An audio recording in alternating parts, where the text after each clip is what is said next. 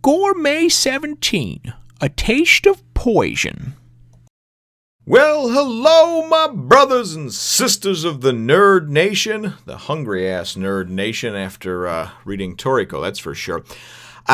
This is I, of course, am Jim, here to bring you another review on the awesome and appetite-inducing, hunger-inducing, hunger-pain-inducing tale of Toriko.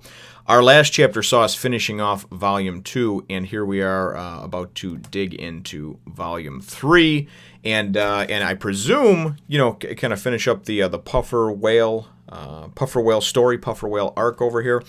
So the last chapter in the last volume left us, of course, with Toriko and Coco actually being able to kind of erase their presence and catch 10 of these puffer whales and knock them out, and certainly bring them out and get ready for trying to extract these poison sacs. We also, you know, found at the end of it we were kind of left with some person, creature, thing that we saw was swimming up from the ocean side into Lagoon Cavern. And if you remember, Knocking Master Jiro had warned Komatsu about, hey, get your stuff and get out of there, because he sensed or felt some kind of danger, some kind of presence. So we know it's probably not a good thing that's coming along. So anyway, we shall dig right in, shall we? So this was one of those chapters that not a ton of things happened, but there was a ton of explanation, and your mouth was watering the whole time, you know. It starts out, and we know that that Coco was gonna, you know, he has about a 10% success rate in removing these poison sacs, and that he was going to be, you know, working on diligently trying to have as many successful poison sac removals from these puffer whales as possible. So Toriko is he's over there fishing, and Komatsu's like, what the hell is he doing, you know? And Coco says, just leave him be. He has a kind of like a short attention span. So we assume that Toriko, although for all the good things he has going, that he basically has like a grown-up ADD type thing going on. He has trouble focusing on one thing for more than a few minutes. So Coco says, just leave him be, no big deal. So Komatsu is watching, you know, and just intently watching what Coco's doing, and Coco winds up having 3 failures in a row. You know, he did 3 of these puffer fish in a row, and Komatsu's talking about in his head, you know, oh man, that's 3 in a row, and blah, blah, blah. Coco winds up saying, listen, Komatsu, I need you to remove this poison sac. This one's right below its air bladder, and Komatsu's like, whoa, me? What are you talking about, you know? And he says, yeah, you know, I'm tired from catching these things and trying to concentrate so hard. My hands aren't steady anymore, you know, and you have to be very precise, very accurate, you know. So he goes to hand him a knife, and Komatsu's like, oh, no, that's okay. I brought my own, you know.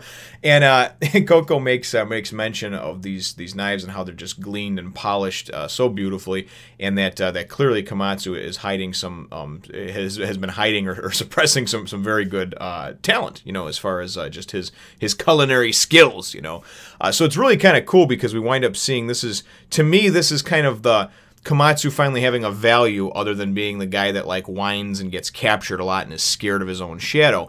Komatsu, we know, obviously is a chef, and the reason that he even comes on these adventures with Toriko is because he wants to be able to kind of take it to the next level. So although he is kind of a scared little fellow, you know, he definitely has the ambition to want to take things to the next level, and to want to be able to prepare, to see, catch, or help catch, prepare, eat some of these dishes that he's only dreamed of before. So it's really kind of cool how it's portrayed out over several pages, and you know, Coco is very impressed with Komatsu's skill, because he tells him, you know, the first thing he tells him is make this cut from the back fin to the here on this type of angle, 10 centimeters deep.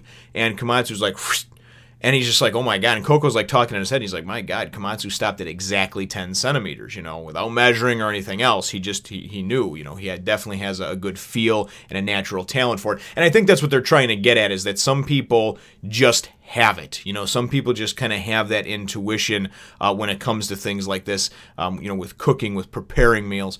And then it is kind of neat, because they explain that there's, to be someone that, well, there's special directions, obviously, and instructions to prepare one of these things, one of these puffer whales, but they explain that you know, and Komatsu's talking, he's like, my God, there must be dozens or maybe even hundreds of different locations that these poison sacks could be. So there's so many different ways to go about actually preparing them, you know. So through a series of other cuts and everything else, you know, we wind up seeing it as kind of like it's almost like one of those like SpongeBob things, like 2 hours later, you know. And it doesn't really say that, but there's now a pile of poisoned puffer whales, and we wind up finding out this is the final one that they're working on. So obviously we've gone through 7 more with Komatsu, but he's learning, you know, and certainly he's picking up on it very quickly, considering, you know, they told us that there's only, you know, 10 people in the world, 10 gourmet hunters in the world or chefs in the world that can actually successfully prepare a puffer whale, and, you know, Komatsu is quickly picking up on being the 11th. So trust me, you tell me that I'm one of 10 of anything in the world, and that's certainly something to something that I guess, you know, be honored by, you know, something to behold, because there's a lot of people in the world. And as I've been told, Toriko's world is much bigger than ours. So, you know, apparently 100,000 deaths every decade from when the puffer whales come around is more of a drop in the bucket than it would be on our planet here with just the mere 7.2 billion people that we have, that we know about. So, but it is very cool because we wind up seeing, you know, this puffer whale laying on its side, and Komatsu has, with surgical-like precision, you know, been able to, you know, open up and cut the various areas that he needed to, that he was told, you know, for the preparation of it, as he followed the instructions from Coco very well. And then he goes, and it's like you all of a sudden see, you know, the fish, the puffer whale, and the one side of it exposed, and you can see this poison sac.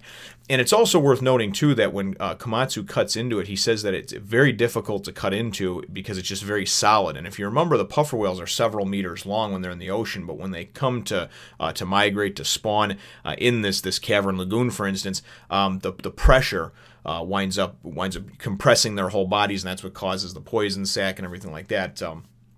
So what it is it's like it's this huge, you know, fish that's and this huge amount of taste that's compressed down to this tiny little, it's like concentrated puffer whale. So, and at some point too, it's funny because Toriko's like, hey, you know, cut me off a fin though and throw it over here, you know, and they're like, we're not ready to make the, you know, the puffer whale fin sake yet. So, you know, then this was kind of the cool part for me, where I was like on edge, because obviously any wrong move here, you know, will poison the last puffer whale that they have. But Coco winds up telling Komatsu, he's like, now you have to remove that poison sac with your hand, by hand, and you have to gently remove the membranes from this side. Then when you're holding it in your hand, you take your other hand and you gently, and I'm just thinking, oh my God, I mean, this is like, and they compare it to, Komatsu compares it to like a game of Jenga, you know, trying to go and pull something out without disturbing everything else. So very nice real world comparisons too, that, you know, that I think a lot of people can really identify with and go, oh, I understand what you're explaining now. So again, this is no different.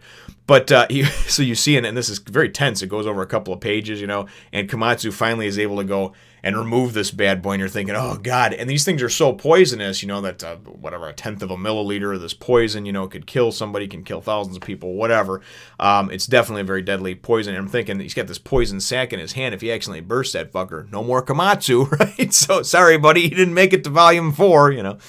But that's not what happens. He winds up getting the poison sac out and is able to dispose of it. Everybody's jumping up and down for joy triumphantly. Like I said, it's a very shining moment very early on in the series for Komatsu, because as opposed to him just being there to kind of be the comic relief, or the one that is to get captured, that needs protecting, he really kind of shined and did what neither of the other ones could do, at least at this point. So I thought it was nice in the way it was portrayed, and Komatsu got to get his shining light. So then they go and they prepare it, right? They cut off a fin. Toriko's going and he's preparing the sake and everything. And it's so funny because you hear Coco tell him all you got to do is just pass the fin over the sake as it's warming, and that gives it a taste and everything. And Toriko's like, yeah, I know. And then he drops the fin in his sake. Like, yep, but I'm gonna take the whole fin anyway, because he's just a total caveman glutton. You know, just more, right?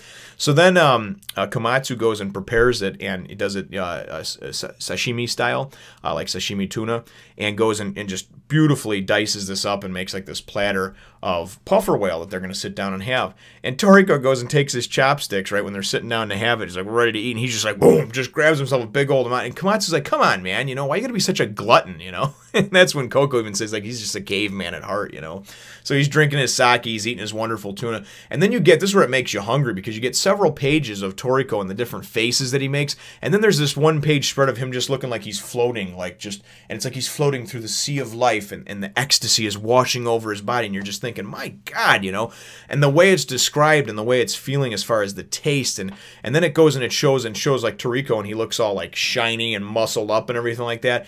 And it's because it's like refreshing, and it's like it's a natural like a supplement, a natural like supplement, like a vitamin or something like that, but to the 100th power, because now all of a sudden he's not tired from any of the, you know, from the effects of course, all the fighting and everything else that's happened on the way down here. He's like refreshed and he's good. And if you remember when they described the puffer whale, you know, you eat this and it keeps you up for 10 days, and you do this and it keeps, you know, so it's a very, very cool stuff the way it's described and portrayed. And it makes you hungry, you know, makes you want to have puffer whale, which of course is impossible at this point. So, but it is pretty neat. The chapter ends up shortly after that. Again, like I said, very, very nice and descriptive in the sense of everything, you know, just the ecstasy washing over Toriko, and everybody else for that matter, because he even asks Komatsu, you know, what are your thoughts on that? And Komatsu's just like, oh my God, it's the best I've ever had. He's just, it's an honor for him to eat this, because his restaurant that he works at is a gourmet restaurant. They've never even had it, you know. So and then they wind up talking too a little bit. Toriko, you know, makes mention of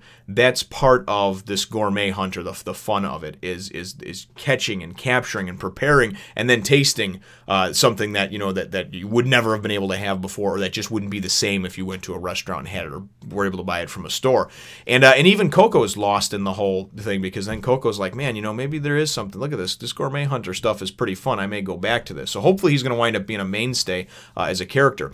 Now, the chapter winds up ending off with a nice double-page spread, and I don't even know how to describe this thing other than like the thing or the creature from the Black Lagoon, man. I mean, he's just that creature or person or what have you that was coming up finally reached them now at the end of the chapter and comes out, and it just sort of looks like this jumbled hairy mass with this sort of weird like anteater like face. I don't know what the hell it is, who the hell it is, what it's there for, but it just comes up out of the water, and that's the end. That's the double-page spread, you know, that leaves you hanging for whatever this thing is. But like I said, I just think because it's Cavern Lagoon, I thought of like Creature from the Black Lagoon, because I'm old and shit, and Creature from the Black Lagoon is something that that I grew up seeing, you know. So, but ultimately, that's what my chapter question is going to be. Not the Creature from the Black Lagoon thing, but what do you think as far as the descriptions that the author gives on the food and the actual food itself? You know, we've only had a few opportunities now. The rainbow fruit obviously was a big one. The Garara gator was to a lesser extent. It wasn't described, I think, as well or in as much detail. But what do you think about these? I never thought that I could be interested in 3, 4, 5, 6 pages of describing what a food that's not even real tastes like. But I definitely would take back that comment now, because and I know it only gets better from here, so I can only imagine this is the tip of the iceberg. But what do you think, brothers and sisters, about the descriptive nature of the food itself? So leave your answer to that question in the comments down below. Feel free to hit the thumbs up, the like button if you should think that I deserve it, and subscribe if you haven't done so already. We will look forward to catching all of you in the next one, Nation. Just go ahead and hit that thumbs up button if this one made you hungry.